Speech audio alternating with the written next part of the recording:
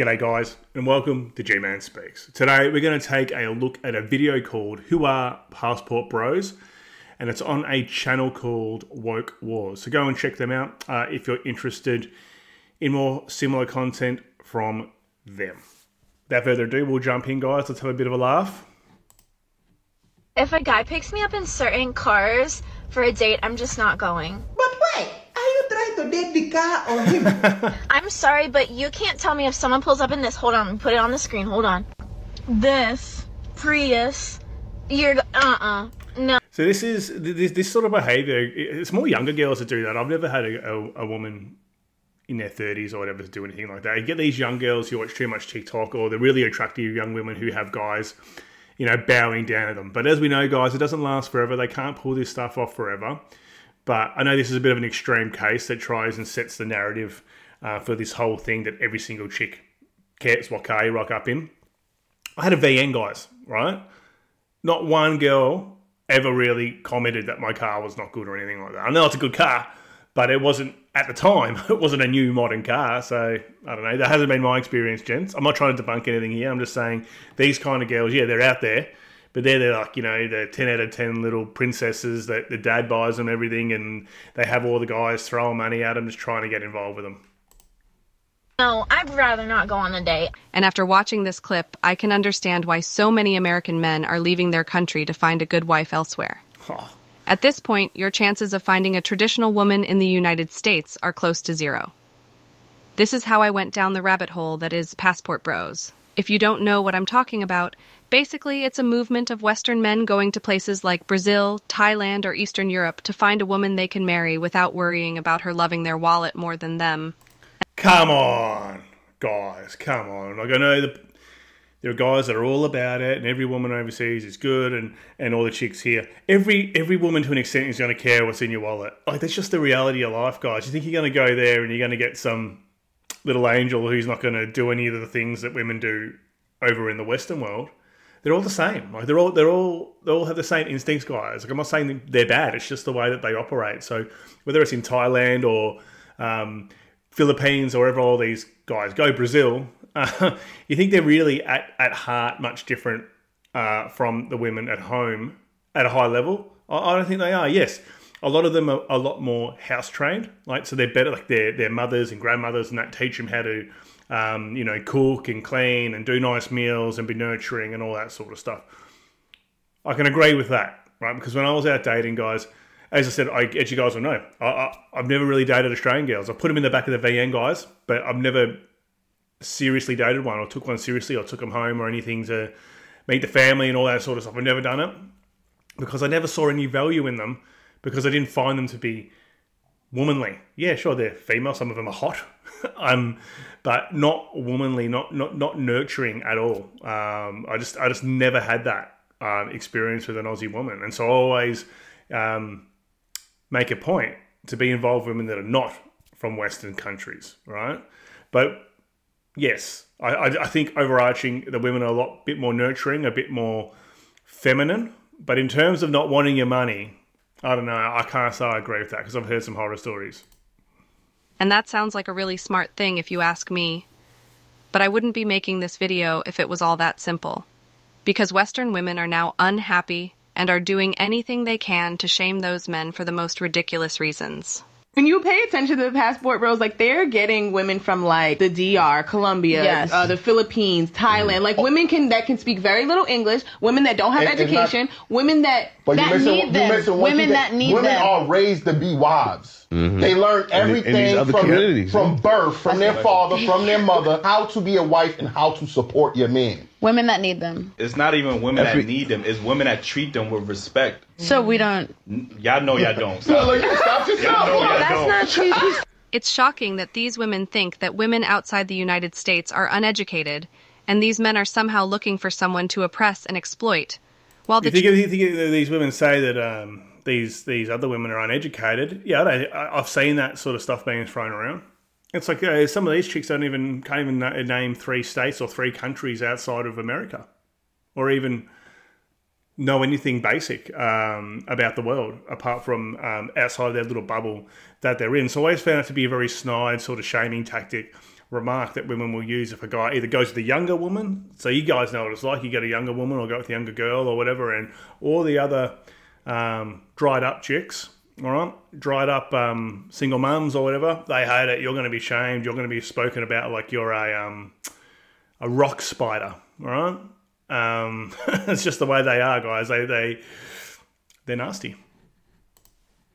Truth is that many women in the West are not good wives. Men don't look for masculine traits. Men don't want to come home after a long day at work to a woman that is a pain in the ass to be around. A man will happily support you and work hard to make not only his life better, but also yours. Someone convinced women that being a good wife and raising children is somehow a form of oppression, while working some boring job for a boss that can replace you the second you aren't needed is empowering.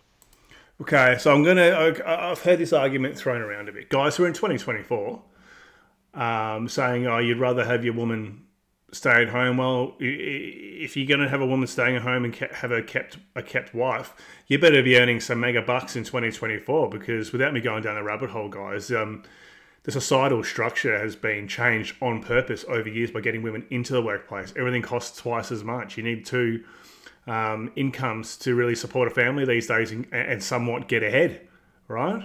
Unless you're earning mega bucks. And I'm sure there are some guys out there who are happy to have a woman stay at home.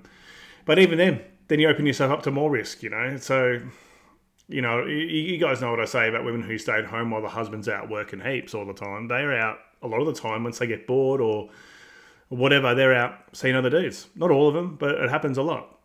And that's the thing. But yeah, before I go down the rabbit hole and talking about, you know, the destruction of society and all that sort of stuff, which I believe has been something that's happened very much on purpose, all this womanism and, you know, or workplace equality and all that sort of stuff. It's to generate more tax revenue at the end of the day, guys, so more tax slaves. So they've made a system where you really can't have, unless, as I said, you're earning really good money, a woman staying at home. Ladies, you were lied to. It's great that you are a strong and independent woman, but that's not something men are looking for when searching for a wife. Let's say he just started his own business, but he makes $45,000 a year. Would you date him? You wouldn't be able to afford my engagement ring. If you make $45,000 a year, it would take you 4 years? No. 8 years to afford. But how much? I don't know anything about rings. How much? Have a look at this thing. It's a bucket of smashed crab, boys. A bucket of smashed crabs, you know, 2 out of 10. Absolutely at best, and she's probably got makeup and everything on, and she is dead setty. I don't think she's taking the piss. It's some absolute delusional women who just go on social media way too much. How much is that? About $200,000. Girl, you want a $200,000? Are you insane? My ring has to sparkle from across the street. Like, you have to do that shit. It's gonna blind people. But, like, I'm not a regular girl. What? Bro, what are you talking about, man? She really thinks that she's not just a regular girl.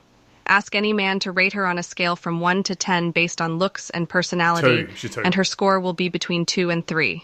Oh, this chick's ruthless. I like her. She's cut of the same cloth. I like it. Not higher than that. It's great to be confident, but this is not confidence. This is delusion. She really thinks that any man would buy her a $200,000 engagement ring. Girl, you are not worth that, period. And hang on, I've told this story before, guys, about it's this dude I used to know years ago, like a really good guy, quite sort of, he had Asian background, Chinese, so he came from money, and he had a girlfriend at the time, which he proposed to, and he bought a ring. It was about 30,000 Australian dollars. Anyway, she didn't like it. Instead of going back and exchanging it, he just bought her another one and said that she could keep both. So he's probably spent, I don't know, 60, 70 grand on engagement rings. You know? There's guys out there that do dumb shit like that because they buy into the programming that women put out there that a good man has money and a good man, or if you're going to be committed, a good man will buy me this and buy me that. And guys go, oh yeah, well, I'm a good man. I'm going to go and buy all these things for you. And as we know, guys, it's not appreciated at the end of the day. And even if you find a man stupid enough to pay 200 grand for a stone glued to a piece of metal, that man could have invested that money into anything and get a better return on investment. Dropping that amount of money on jewelry is insane. In this case, she has no chance of finding a man like that. A man with that much money to waste on a ring can marry a model. So why would he go for the most basic-looking Tanisha with the personality of a bag of Doritos? I will never date American women ever again. I've traveled to South America. I've been to Colombia. Now I'm in Brazil. First of all, I think we can agree that this is an above-average looking man. Maybe not a 10 out of 10, maybe not even an 8, but above 6 for sure. That's pretty good to When me. men like him have to leave the country because all the women they can find are going for the top 0.001%, who have yachts and millions of dollars in their bank. You know that the average and below average men are struggling. I've noticed that the women here are a lot more traditional than the United States. Let me tell you, I've lived in Miami for over 2 years, and it's very flashy there. A lot of the women believe in this independent, I don't need no man mentality. And I know a lot of other places in the United States have that same reputation where women want to behave like men and men want to behave like women. There's just this dissonance that gets created whenever genders become polarized. If you travel to countries like Brazil and Colombia, women over here are going to behave like real women. Well, it's natural for them to... Yeah, anyway, guys, look, about halfway through. So, guys, if you haven't subbed, enjoying the content today, please subscribe to the channel and aiming for 7K subs. So, yeah, your help will be much appreciated. And if you want to support the channel, guys, just watch the video through to the end. That's what really helps me out. Gets me out there. YouTube values the watch time and engagement. So, comment, like, all that sort of shit. All right, let's go. To behave like real women when that's all they know, right? Compare that to the bisexual, blue-haired, baby-killer feminists, and you know why men are packing their bags and leaving to quote-unquote third-world countries. The people who are trying to shame the passport bros are going to lose, and here's why. They need a moral high ground to shame you from, right? So they frame it as in like, we are actually protecting these poor, uneducated women. Meanwhile, we all know they don't give a flying about any of these girls. They would never donate to any of the causes that help these countries. They don't even know the problems they face. They want to say we're exploiting them when there's more exploitation going on to make the iPhones they're messaging from than us taking a girl on a nice date in another country. What's great is women are actually starting to clap back from these countries, which is amazing, because basically their argument infantizes them and calls them all too poor or uneducated to make decisions themselves as grown women. Everything he said. Look, so... guys, you can disagree with me here, but I happen to see both arguments, right? I'll be balanced. I'm going to say that what they're doing is some noble thing. Look, they are going to developing countries where they're a lot more valuable in the eyes of people who don't have much opportunity and money, right? And that's how they're getting these women. Because think about it, if he was just some normal guy there, fisherman dude on a boat there or whatever, making sweet FA... yeah, I don't think he's going to have the opportunity to get the attractive women that he would be getting with his Western dollars over there. It's just the reality of it. So while I want to say it's noble, he's looking for women to take out and look after. And I'm sure a lot of men have noble intentions. There are a lot of guys out there that are exploiting them, and that's the reality of them. And a lot of women that then exploit these men. They don't talk about that. They talk about it like it's some fairy tale, you know, fantasy island thing, guys. But I'll put up some more videos of, as you guys know, I like to say it how it is, of how guys can get scammed and all that stuff over there, because I understand what this passport bros thing is. I can see why guys do it, but I think a lot of them go over there because they're sold this dream that everything's perfect. All the women over there are perfect. Nothing's ever going to happen. They're nothing like Western women. Guys, they're all the same. As I keep saying, they're all the same, just different country. That's it. They might put up with more bullshit from you, or they might put up or be better behaved because they need you around to give them a lifestyle. So I can see that argument. I can't just completely shut that down. That wouldn't really be very genuine, would it? It's true. It makes perfect sense. To me, it seems like the women that are complaining are actually jealous that actual men of high value would rather date a family-oriented Filipino woman than a high body count American woman. A lot of these women talking shit on the passport bros have never left the country. It's obvious because the Philippines is one of the countries with the highest levels of English-speaking people that I've ever been to. I met a Filipina here and she's going to explain more about it. Okay, so this doesn't go to every American woman out there. This is just for those who keeps on talking shit about us, okay? And it seems to me that a lot of American women are insecure about how we treat men better than you guys. And it's actually because we are raised to be good wives, and finding a good man... I'm trying to work out, if she got piercings on her face? I can't work that out. ...is actually a prize for us. And if you're insecure about this, if you're threatened in some kind of way, I suggest you work on yourselves instead of talking shit about other people who doesn't even care about you guys, who doesn't even know you exist. And y'all kind of seem hard to please and naggy and insecure, and I think that is why men. He's like, yeah, you tell him. It's a shame that this woman. No, but no, I can see why people criticize it, right? Because I'm not criticizing it. I'm just saying, look, I'm being balanced here, guys. When people saying, oh, yeah. Reality is, you get a lot of guys who don't know how women operate. They don't know how the world operates. And they go over there like it's fantasy land, just walk. Like, there's guys born like this every second. They'll just walk over there and get used and abused up. Like, go on some of these channels where they talk about stories about guys who get taken advantage of in foreign countries. Like, there are thousands of them, right? And goes like, well, no, that's just a freak occurrence. Sure, I know there are good women everywhere, right? There are. We know a lot of guys, they don't like women and all that, and they watch a lot of this content. That's not what this channel's about. But the reality is there aren't many good women around that are going to be loyal long term. That's just the truth of the matter, right? But I think going over like a blind baby to a country like this, thinking it's going to work out well, I think there's a lot of risk involved, not even thinking about the risks, you know. The guys will say, oh, you're being negative. But guys, it's true. This shit happens. Needs to explain herself because the woke mob is trying to call her and other women like her uneducated and easily manipulated. I think it's kind of racist to think that people outside the US are uneducated and Western men are only taking advantage of that.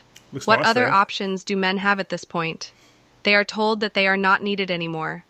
Blamed for all the problems we face so naturally, they will start to look for love elsewhere. How much money do you think a guy should make per year? I mean, if I'm like dating them, it'd be nice if they were at least making 100,000. Like $1 million, $2 million, 500 grand. A lot. We're expensive. Yeah, mills. Oh, come on though. But these are cherry picked. But these women, they're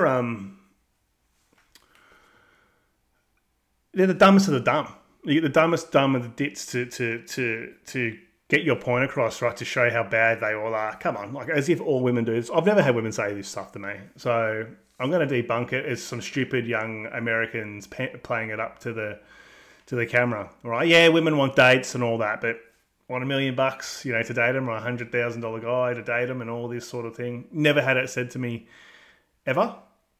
Maybe it's more like that in America. Over in Australia, I've never had a woman say, yeah, I had women, they want to know you got a good job and career, right? But actually saying dollars, putting an actual figure next to it, never heard of it. Not saying it doesn't happen. Obviously, it's happened in this video, but I think this is sort of like, you know, when statisticians are trying to prove a point, they pull out cherry-pick stats out. What do Western women want at this point? They expect men to make millions of dollars a year. Many of them think that it's completely normal to own a yacht. Yeah, I don't remember what podcast that was, but one of the women said that she thinks that 12% of men own a yacht. Not sure if she meant worldwide or in the US, but that pretty much shows how delusional they are. Just so you don't have to Google, there is about 100,000 yachts in the US. Many of them are not privately owned. That means that even if they were privately owned, only 0.062% of the male population in the US has a yacht. Biggest ick. When a guy is putting their blinker on, I just feel like that's such a feminine thing to do. So I get pulled over last week, right? And, you know, the officer comes to my window, license and registration. Boom, I give it to him. So he's like, oh, do you know why I'm stopping you today? And I said, no, officer, I have no idea. Why would you be stopping me? I don't think I've done anything wrong. And he said, you failed to indicate when you were turning, and that could be a hazard. So I'm stopping you, and I'm going to give you a citation. And I said, but officer, I can't use my blinkers, because if I use my blinkers, the hoe's going to think I'm gay. And the officer said, you know what? You right. And he just let me go. What's up, everybody? All right, guys. So that's it for today. Thank you very much for watching, and subscribe if you haven't already. Cheers.